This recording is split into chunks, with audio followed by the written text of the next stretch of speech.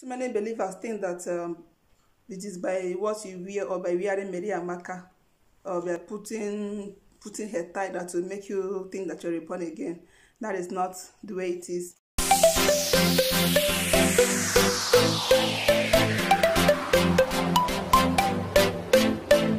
Hello everyone, welcome back to my channel. God bless you for sticking and for coming in.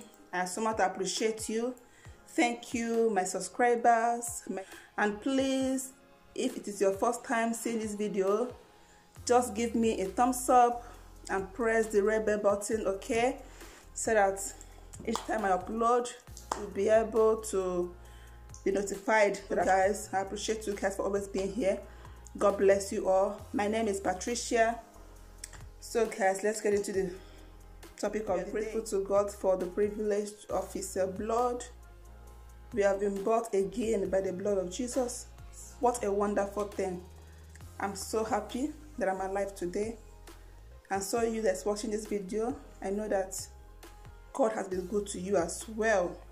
So guys, I want to speak about something. There's a misconception of a particular thing that many people see themselves as believers or as born again. But when you look at their life, there's nothing born again in their lives. Sometimes, Christianity, the way we understand it to be, see Christianity or born again as when you dress, when you wear hair tie, tie your head, and you don't wear trouser, and you don't wear jewelry, don't wear any of all these things. That's what makes you a born again. But that is a total misconception and a misunderstanding of what God was telling us about. That is just totally out of it all.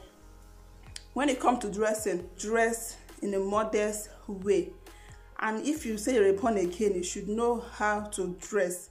You don't need to allow anyone to tell you how to dress. You yourself, your conscience, I believe everyone has conscience, whether a good one or bad one, but every human being has conscience. So your conscience will tell you that what you're wearing is good, what you're wearing is not good. So when you wear what is not good, your inner man will tell you that what you are wearing is not good. So born again, so that is it. You don't need anyone to tell you how to dress, because once you are born again, the Holy Spirit break you to become what he wants you to be. You will not want to live a life of your own. You want to live a life that magnifies the Holy Spirit. You want to live a life that represents your Christianity or your new life. Being born again is not just the way we see it. Being born again entails a lot of things. It entails a lot of things. It's not just your mode of dressing. Those things are the physical aspect of it. But there are some spiritual aspects of being born again that I want to talk about. Because even without being born again, you as well as a human being and has a conscience, you will not see something that is evil, that you call it good. Born again, it is not that when you stop putting on hair, or when you stop putting on jewelries or makeups, that is not born again. The Bible says that by their fruit we shall know them. What is it talking about? It's not the physical fruit that you and I eat. That's not what the Bible meant. What the Bible meant is your character. There are many of us today who claim to be born again, but our character, those that are not born again, are even more better than us that claim to be born again. Sometimes our character speaks of us. Not even sometimes, all the times. Our characters speaks of us, speaks of who we are, tells of what we are. They say, who knows the heart of men? Nobody knows the heart of men. But your character is what people knows. It's what people get to see. As a born again, your character, for instance, you claim that you are born again. When a man is born again, it means that he has left all those negative lifestyles he or she used to live and has taken a new person, has won a new man, has become a new person, has been transformed. You don't longer live your former life. You now live a life different from your former life.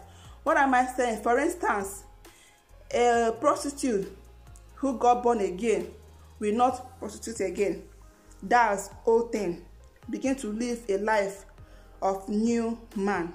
That's one part of born again. But what about those that claim to be born again, that still tie their hairs, tie it to the ears? They don't wear all these things. They don't wear them now. They don't. Yeah, they're born again. Yes, they don't wear all these things. But their heart is so darker than pot. Ite. Charcoal pot. Ite pot. Hey, ite na pot. Their heart is worse than a mask. A black mask. Yes. You say that you are born again. But when you see something evil happening to somebody, you will cover it. You hate it when people progress more than you. That is true. People's talent purge you, as in poo-poo. People's progress purge you. It gets you upset. It gets you mad. That is another part of it. You take what is not your own by force or by conny. You take it to pocket it. You are not born again. You will condemn somebody, condemn the person from A to Z. You say you are born again. Those things you say that you don't used to do before, that you are born again, no, when you are still in the world, you are still doing them. Then why do you call yourself a born again, if I may ask? If you still gossip people around, you are not a born again. You going to church all the whole Sundays in a year, you go to church, does not make you a born again or to see Jesus. No matter how you pray and speak in so many tongues, you cannot. So born again is you living those small things, gossiping around, talking around, or somebody offend you. You cannot forgive the person. Hey, Jehovah Nissi. You say you're a born again. One name, you lie. I say me, I'm not perfect too. That's why I pray every day that God, please show me a way that I can be perfect. Show me those things that I need to do to get them right. Please show me. I want to get it right. Being born again is not you not putting earring. It's not you not putting makeup. It's not you not making hair. Or it's not you not wearing trousers. That is not born again. Being born again is when you forsake those negative lifestyles that you are living, that you have lived, that does not please God. When you're in the world, it's when a mouth that will never see something and close mouth. A man that will never see anyone progressing and be happy about the person. A man that will never see someone that has talents and appreciate them. Mind that will never see people looking good and so, oh sis or bro, you look beautiful or you look handsome, you look good today. Is there anything wrong in saying those things? But in your heart, you are even jealous about the person. Why would she look more better than me? Why would he look better than me? You will like, you are supposed to be more than what person is. Why? Who told you that you're born again? You are not. You are not. If you are the type that hate people that's in the church, this age mate, they are my age group, so therefore I will make them my friends. Then this other group, I cannot associate with them. They are small for me. They are not my age mate. My sister, my brother, you lie. You are not yet born again. Yes. What makes you a born again is what are the kind of fruits people are seeing you? Are you the type that when you pass, they will say, look at that girl, gossiper? Even if you prophesy, even if you do all manner of things, but you have this small things in you, you are not.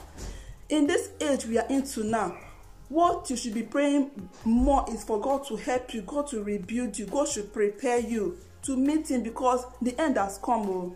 We are in the end now. You know, you will say that we have been hearing that, but don't be deceived. Take it serious now. The end has come now.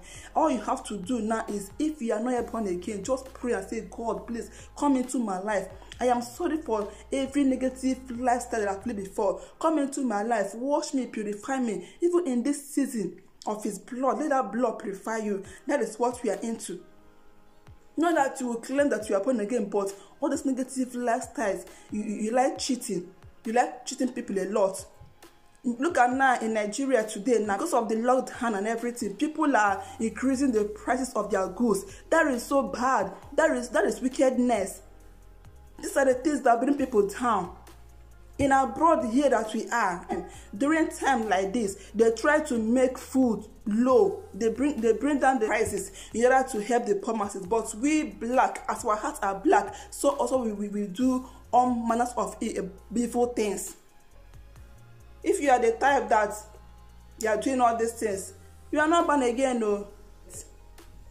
Yes, but if you are the type that people are always talking about you negatively, check your life, check it and balance it, and know how it is.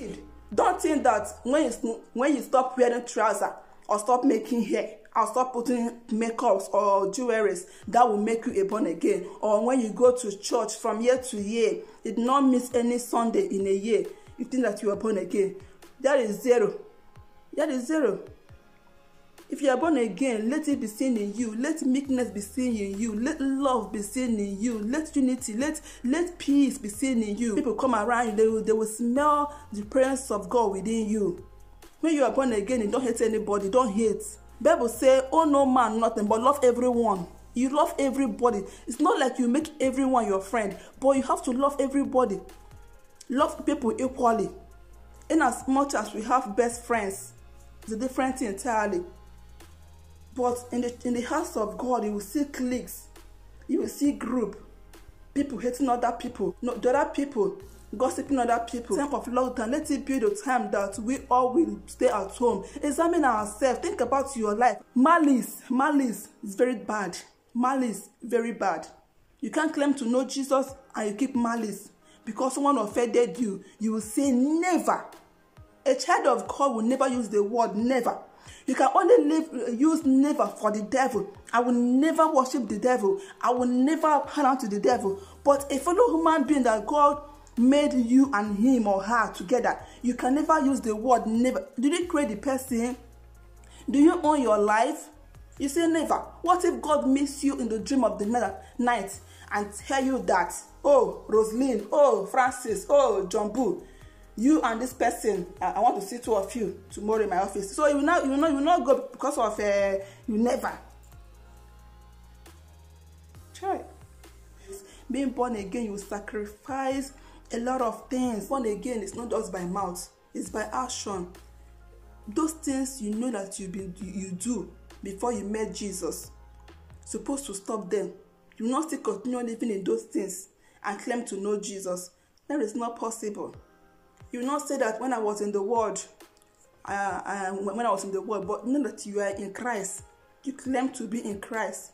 Guys, don't be deceived, alright? Don't be deceived. Study your Bible. When you study your Bible, you'll be able to know the truth. You don't even need anyone to explain to you anymore. The Bible will explain itself to you. Yes, the Bible will explain to you. You will know the kind of lifestyle a new person has to be living, or the kind of lifestyle that is befitting born again, and not one that proclaim it in the mouth or by wearing all sorts of things, covering all sorts of things that will make you think that you are born again. That is not it. Being born again, it tells so many things. I pray that this video will touch somebody. If you can leave all these small things, leave them say, they not say, leave gossip, leave hatred, leave malice. So why not think, calculate in your mind, who have I been keeping malice with? Who have I offended that I claim right over it? Or even if they offend you, why not just carry your phone and call the person? Let life go ahead. No matter who offend each other. Because on the last day, Jesus will not ask you who offend each other. He will not ask you. He will ask you, why did you keep malice with that person? Why not take your phone now? Test that person. Try to know how he or she is doing. Even as in use this lockdown season as an excuse, as a medium for you to reach out to that person. I believe God will surely bless you if you do that. So thank you guys for watching this video, and please take action. Let us not just be hearers of the word, but take action, and I pray God will bless us as we do so in the name of Jesus. Amen. Thank you for watching. Please don't forget to give me a thumbs up, please guys. Give me thumbs up, and subscribe for your girl. All right, till I see you next time. Stay blessed, stay safe, and keep on loving. Keep being good, and I'll see you next time. All right, ciao ciao.